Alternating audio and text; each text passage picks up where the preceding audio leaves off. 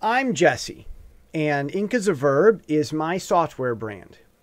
I want to empower the world through Linux. And in this Livehall meeting, kind of like a town hall if we were doing Apple or Macworld or however they do things over at Apple in their way, I'm doing this kind of a version of a thing to talk about some announcements and some software updates and releases and about what the brand is. So, welcome to the Livehall, the very first.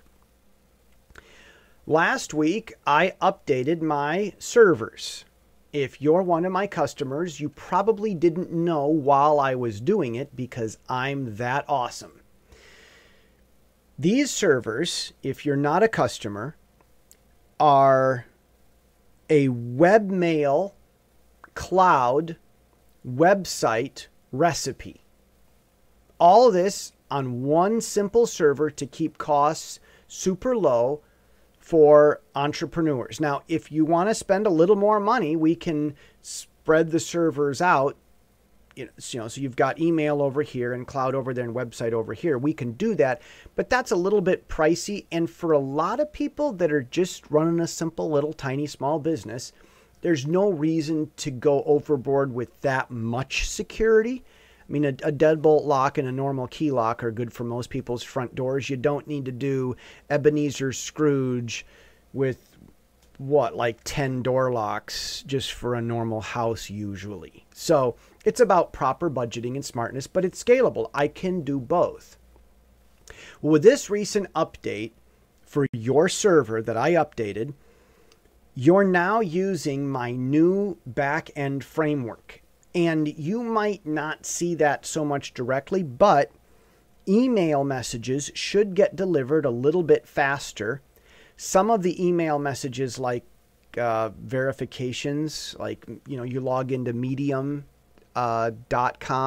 they send you an email link, not a password, but an email link. That might have gotten delayed before just to see if it was spam proof. What was actually happening was, if you want to know the geekery, the server was saying to medium.com, are you real or are you a spammer? Send that email again and let me see. And medium.com would have to, in its own time, when it's jolly well ready, send the email a second time before that login link expires. Well, people were having trouble with their login links expiring. Medium.com hasn't been a problem, but Etsy was, and so was Coinbase. Well, those emails will no longer be delayed. That delay factor, okay, send it again just to make sure you're real, that's not useful. I got rid of that. So you should be receiving your emails more quickly. Also, it's on the new backend framework, which is going to allow me to do three things really, really simply. One, I'll be able to make updates very quickly and improve your product much, much more quickly without me having to do everything manually. That'll also remove error. So faster, more accurate updates. Also, managing information. I don't want to get too much into technical talk, but it's called DNS. In order to have secure email and secure SSL, a lot of security stuff, websites and emails are getting more integrated into the DNS zone. You might, if you register a domain, you'll see DNS zone. Typically, you put the name of your website there and you're done. These days, what your email is doing, what your SSL certificates, that padlock, the little HTTPS, and it's green maybe, or yellow, which is probably okay, rather than just HTTP, the HTTPS, SSL, even that is getting integrated more into the DNS zone. And so these days, you'd have to go into your DNS zone and put in information about your SSL certs and other secret email passwords and stuff to make like there's a public key and a private key, and you'd have to go in and do all that stuff with your DNS zone in order to be secure with your email server. Because of how I'm running things on my new framework, you won't even know about that, and it'll all be happening automatically. In fact, I've been managing that for you and you haven't even known it because I'm that cool. So we'll be dealing with, we've got better framework for managing stuff on the back end, and I'll be able to deliver updates and new features more quickly and more accurately because we're automating regular processes. And third, what's coming is VPN. Soon, you will be able to use the server. You've already got $20 a month. You've already got this server for your email, for your websites, for your cloud backup. Soon, you will be able to use the same server for your own VPN, virtual private network. Now, what that basically does is you log into another website and that website goes to websites for you. So your internet service provider doesn't know all the websites you're going to. And if your internet service provider doesn't, someone hacking into your ISP won't know it. And someone hacking into your Wi-Fi router won't know it. So it's a better security thing. Now, these servers are hyper slim and hyper trim. If you start doing VPN stuff and all your web surfing through that server, it might overload it. So if you want to do serious VPN work, you might need to get a more expensive server, but those are available. That's not a problem. But if you need a VPN for something like checking email with your email client, or you need to use a secure browser to log into a news website or a blog or something once or twice, you do have a VPN that will be available soon. If you need it to be more seriously used, you can just add a little bit of money to it and get the more expensive server. Another thing on top of all that's coming, VPN is coming with what you already have. That's going to be coming. More features will also be coming to what you already have. Some of the things that you already have that many of you as my customers are not taking full advantage of is Nextcloud. It's a lot like Dropbox, but also your own calendar and your own to-do list and your own contacts. You know, Google has a contact service and they have a calendar service. And I do believe to-do lists can also synchronize with that. You can get all of that on your own server through Nextcloud. Nextcloud is an open source cloud sync backup app. And they've got stuff available for Apple stuff and for Android and for Windows and for Linux, of course, which I hope you're using. I want people to use Linux. Nextcloud is very, very powerful. And now I've got the framework laid in so that you can get $1 for 10 gigabytes of cloud. You could get 1 gigabyte at 10 cents if you want. But that's the rate, $1 for 10 gigabytes. Now, the reason you're paying every month is because those are live servers that are constantly working and the electricity on them is running. It's not just a disk that's shoved on a shelf that you plug in when you need to buy it once. It's live, it's running, it's available online, it's constantly syncing, and it will be fast. That's that storage space that you can use. You can back up your stuff on Nextcloud and you would own it. It's yours and it's isolated on your own VPS, your own virtual private server. You're not sharing space with other people. If someone wants to be a hacker to get into this, they'd have to hack into your specific server. They can't just hack into Google or hack into Dropbox and see everybody's stuff. They'd have to go after you specifically. That itself is a better security measure.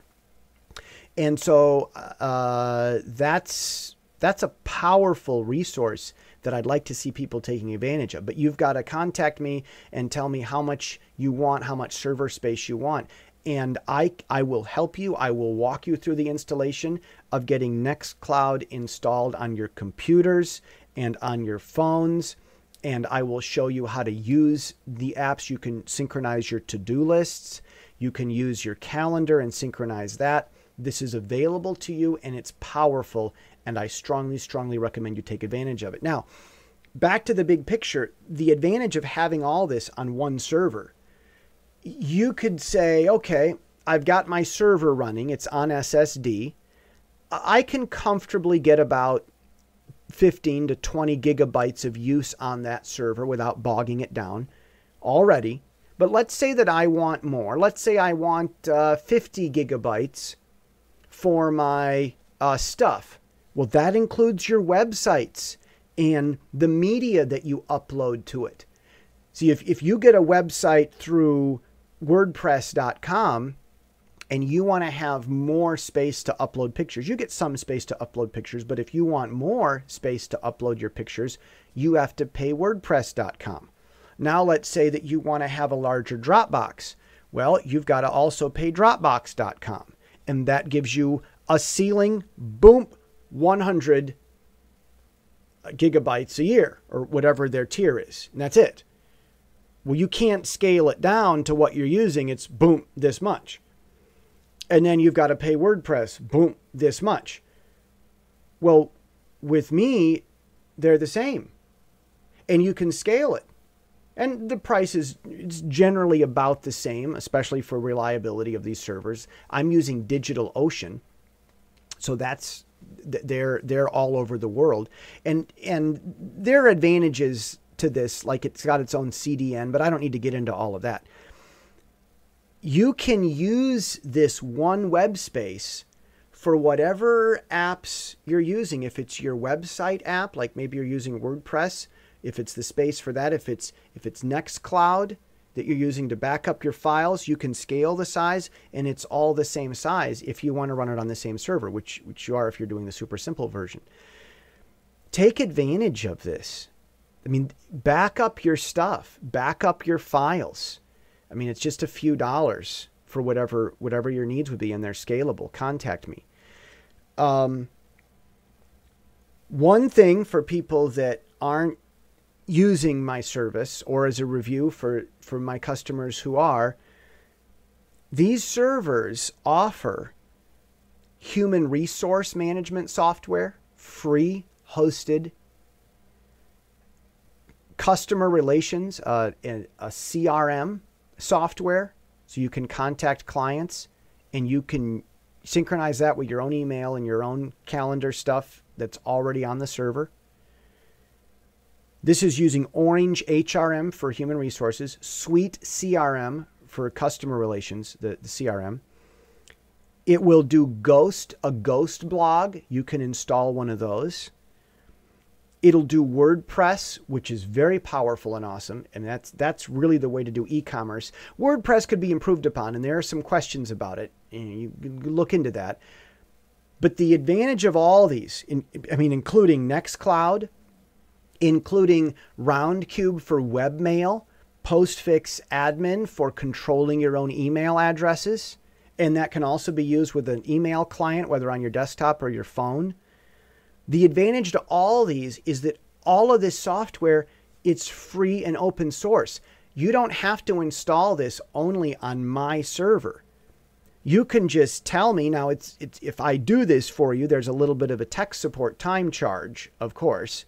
I'm eventually going to develop the software where you can log into the website and click on the pretty buttons and do it yourself. That's coming.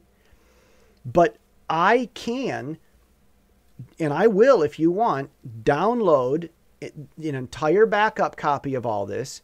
You can give that to another web geek, another code monkey, some other web server guy, and he'll look at it and he should know how to take that and reinstall it on another server. If you want to leave me as a customer, you can. I've made a front door and a back door, an escape hatch that you can walk out of anytime.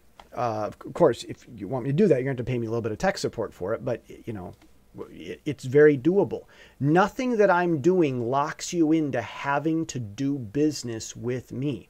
It's all open source and available to others.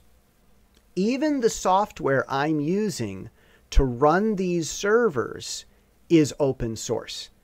Now, the advantage to using me for this software that I'm developing is that I'm using my domains. And by me using my domains, I have better synchronization with DNS, the domain server zone thing. And so that makes that integrate better. But I've written the software so that you can download this and install it on your own .com domain. It'll be longer. You'll have some DNS challenges a little bit, but it will work and it will function for others completely, totally free. So if you're a developer looking for a way to get your own web server recipe, please check out the GitHub project and feel free to use it on your own domain. If you'd like to support the project for $10 a year, I will give you a subdomain from the Verb, this Verb collection of domains, and $10 a year, you're welcome to use that. Please fix stuff, make it better, help contribute. That's what developers do. They fix each other's software. Software always needs fixing and improving. So help join the team, the Inc. Verb software. Go to verb.inc, verb.inc. It's got YouTube channel stuff. It's got GitHub. You can find out how to use stuff, web servers, local software for your local Linux machine. It's all available. If you'd like to become one of my hosting customers, $20 a month is starting, and you're going to get about 20 usable gigabytes of SSD on a server, which is more than enough for most small businesses just trying to have a simple presence. Contact me. That's also available to you. Get on board with this. Go to verb.inc, INK, the water that we write with in our pens. Check out the project, see what's going on, help contribute, and take advantage of this software. All of this is open source, reliable, and free. And this really is the first video after developing this for several years. I've been developing this software for about 4 years. And this is really the launch video that I'm sharing with everybody to explain what this does. More is coming in the future. And I look forward to future business with my customers. And I look forward to meeting new people who might be interested in the software. Thank you for watching.